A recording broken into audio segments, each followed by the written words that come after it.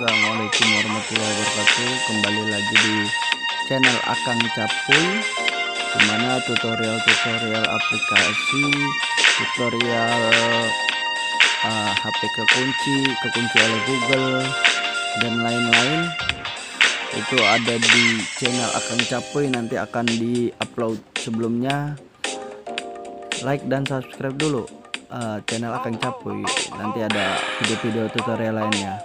Ini kali ini ya Akang Capuy akan menyampaikan tutorial tentang gimana sih WhatsAppnya kok nggak bisa di enter, nggak bisa ke baris bawah, malah ngirim. Mudah saja, langsung kita ke WhatsApp. Kita buka WhatsApp kita nih. Permasalahan yang ada seperti ini. Kita tulis kata-kata. Nah, di sini di bagian bawah sini yang saya tunjuk ini bukan enter, tapi melainkan malah mengirim. Coba kita tekan. Tuh, tulisannya pun akan terkirim. Nah, gimana cara mengatasi itu?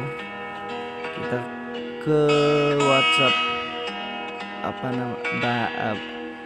ke WhatsApp ini, kemudian kita ke titik 3 ini, pengaturan atau titik 3 yang ada di sebelah kanan. Ini ada beranda dari WhatsApp.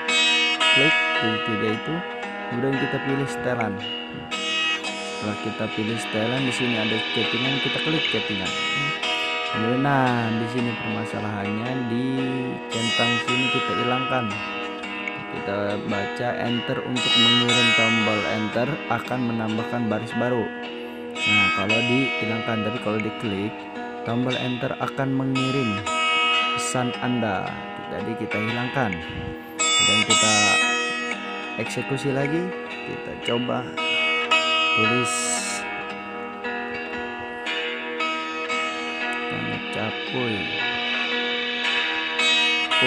Nah, di sini sekarang udah berbalik menjadi enter.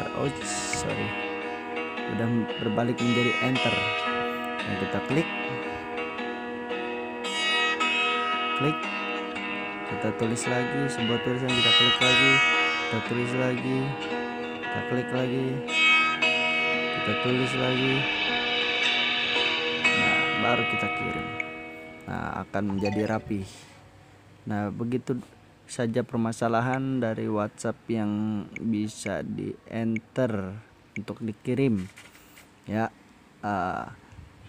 Jadi mudah saja. Tadi kita buka WhatsApp, titik 3 yang ada di atas, setelan, kemudian chattingan, dan hilangkan centang yang ada di sini. Ya, itu saja tutorial dari Akang Capuy. Gimana cara menghilangkan atau gimana cara menggunakan enter pada WhatsApp. Ya, sekian, jangan lupa like dan subscribe supaya ada uploadan Akang Capuy terbaru dari tutorial yang lainnya akan diupload. Terima kasih. Wassalamualaikum warahmatullahi wabarakatuh.